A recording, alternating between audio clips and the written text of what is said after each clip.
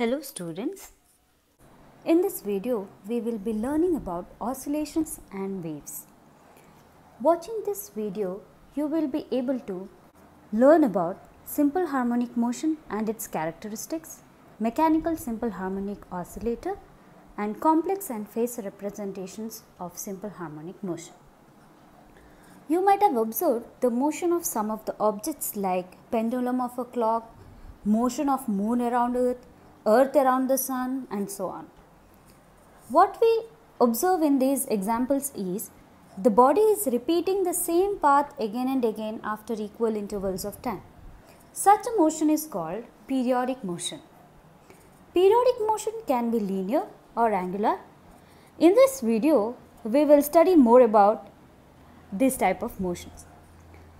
When a body undergoes linear motion, we normally talk about how fast the body is moving, in which direction is it moving and so on. But when the body undergoes oscillatory motion, we have some other aspects coming into picture. Let us learn about these and the terminologies coming in these type of motions. So, some of the terminologies what we are discussing now are going to be used again and again in the coming topics, starting with the first terminology, that is displacement. Displacement is at a particular instant of time, say some time t, the distance of the location of the body from its mean position in case of linear oscillatory motion, or the angle at which the body is located from its mean position in angular motion. If you observe the image what is shown, in this case there is a mass attached to a spring and it is undergoing oscillations. So, at any instant of time t, what is the distance of the mass from its mean position is called as its displacement. Or if you observe any circulatory motion or oscillatory motion, in that case what is the angle covered by the body from its main position at any instant of time t is it called as its displacement. Next term is amplitude. What is the maximum value of displacement of the body from its equilibrium or mean position is called as its amplitude. Next is frequency. The number of oscillations executed by an oscillating body in unit time. How many number of times the body is undergoing oscillations per unit time is what is called as frequency. The unit for frequency is hertz. Next term is period. What is the time taken by the body to complete one oscillation?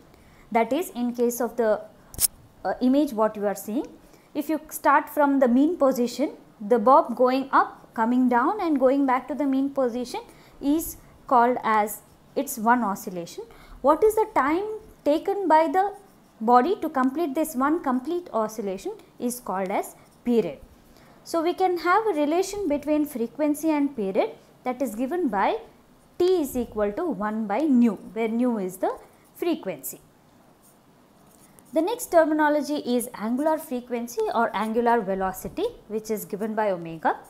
This is the angle covered in unit time by a representative point moving on a circle whose motion is correlated to the motion of vibrating body.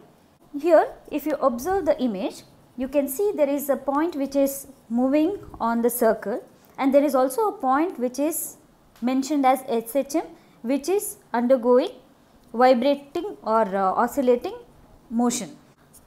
What is the angle covered in unit time by the representative point moving on a circle whose motion is correlated to the motion of vibrating body is called as angular frequency. The SI unit is radian per second.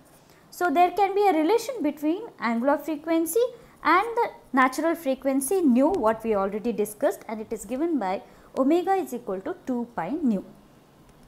So, I mentioned every time the equilibrium position when I was defining one or two terms previously. So, this equilibrium position can also be defined as the position of the body at rest and also the position about which the body is displaced symmetrically while executing simple harmonic motion.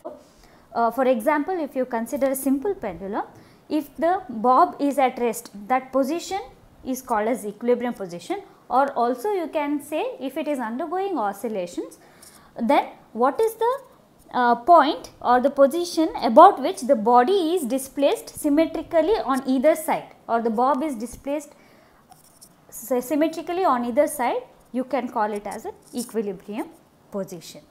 Knowing these terminologies, next thing what we will be studying is simple harmonic motion. Before we move into the discussion of simple harmonic motion, there is one more term which we need to learn, that is called as restoring force. If you observe the image which is shown in the video, there is a mass attached to one end of a spring which is attached on the other side to a rigid support. If you pull a spring and then leave it to undergo oscillatory motions, you will observe that more you pull the spring, more is the speed with which it wants to go back to its original or equilibrium position. And then we know that it is undergoing oscillations on its own and then coming to rest. What is that which is making the body to come back to its original position, then undergo oscillation, is called as restoring force. So, when a spring is pulled, there is a force which is coming into picture which wants to bring back the spring to its original position. So, this force is called as restoring force, and this force is directly proportional to the displacement. More is the displacement, more is the force with which the body wants to come back to its original position. Simple harmonic motion is the periodic or oscillatory motion executed by a body where this restoring force is directly proportional to the displacement and acts in the direction opposite to that of the displacement. So, if the body is pulled downwards, then restoring force will act upwards. So, it is always in the opposite direction to the direction of the displacement. That is why you see a minus symbol there. In terms of equation, it is given as F is equal to minus k into x, where k is the proportionality constant which is called as the spring constant, or k can be also written as minus F by x. Next we will see what are the characteristics of simple harmonic motion. Simple harmonic motion is a periodic motion. The oscillating system must have inertia, which in turn means mass. There is a constant restoring force continuously acting on the body. The acceleration developed in the motion due to the restoring force is directly proportional to the displacement from its mean position. The direction of acceleration is opposite to that of displacement. And simple harmonic motion can be represented by a sine or cosine function such as x is equal to a sine omega t, where x is the displacement at any instant of time t, a is the amplitude and omega is the angular frequency. Next, let us see what are few examples of simple harmonic motion. To list a few are a mass suspended to a spring when pulled down and left free, which executes simple harmonic motion vertically. Then a pendulum set for oscillation, excited tuning fork, a shock absorber after being bumped of a vehicle. In case of electrical oscillations, that is in a LC circuit, the electrical charge move back and forth from an inductor to capacitor and vice versa, causing electrical oscillations, which are also simple harmonic motions in nature. Swings with which children play, a plucked string in a veena or a guitar are some of the examples of simple harmonic motion. The next topic what we are going to discuss here is mechanical simple harmonic oscillator.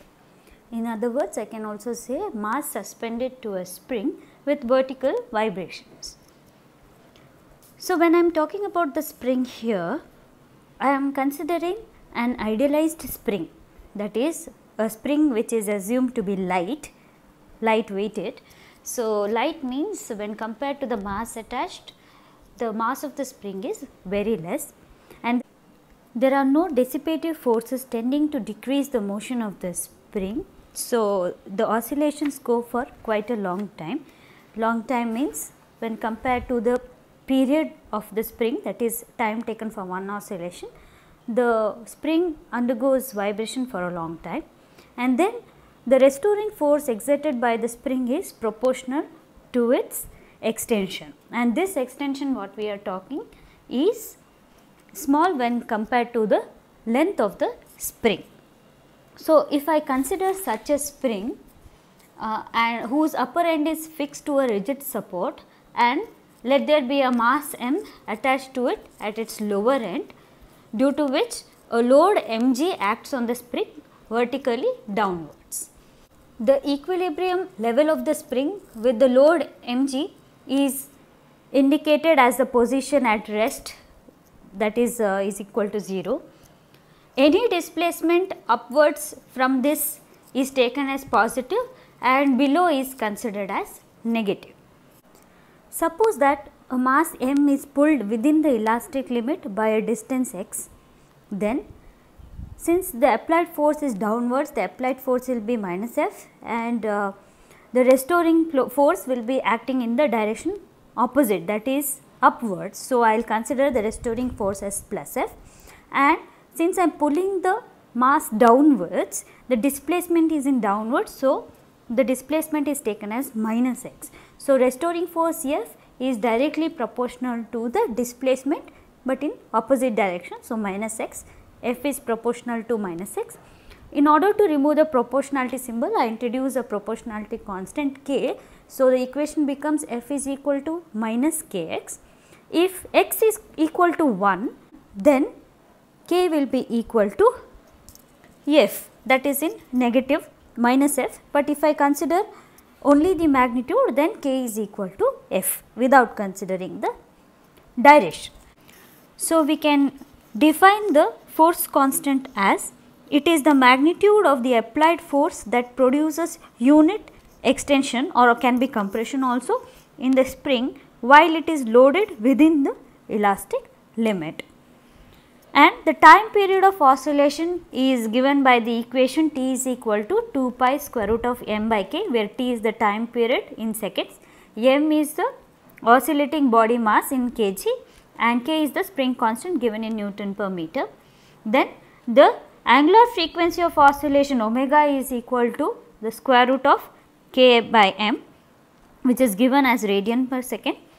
Then the natural frequency is given by 1 by 2 pi square root of k by m, that is f is equal to omega by 2 pi. So, omega is square root of k by m, that is why the natural frequency f is equal to 1 by 2 pi square root of k by m. The unit for this is cycles per second, or in other words it can be hertz. So, what is the physical significance of this force constant, which is also called as stiffness factor? Force constant is a measure of stiffness of a spring. It represents how much force it takes to stretch a spring by unit length. More the stiffness factor of a spring, more is the force required to pull it, or it is said to be more stiffer. The next topic is complex notation of simple harmonic motion. A complex number z has the form z is equal to x plus iy, where I is equal to root of minus 1, which is termed imaginary.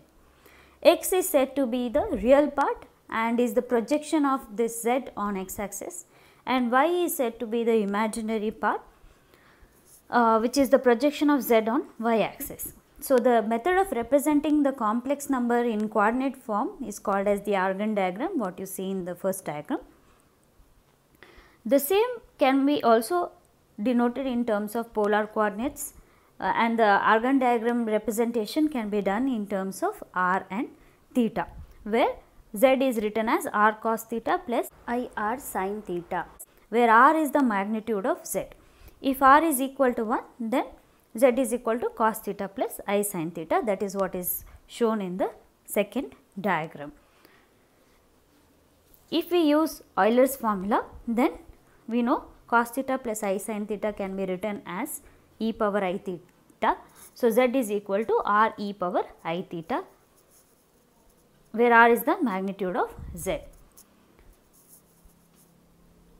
If theta changes with time, that is if the arrow r is a function of time t, then theta is replaced by omega t, and the Argand diagram is as the third figure which is shown.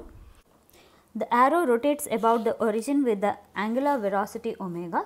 So, z is equal to r e power I omega t. If at t is equal to 0, z is already making an angle phi, then z is equal to r e power I omega t plus phi. So, this is the complex notation used in simple harmonic motion.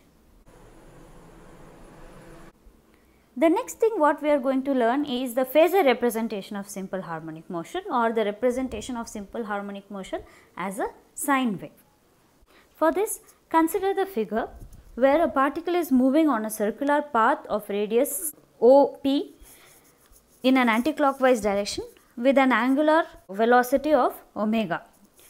Let the particle start from x and move over to p in some time t. Let a perpendicular PR be drawn to the diameter. As P moves on the circumference of the circle, R moves to and fro along the diameter.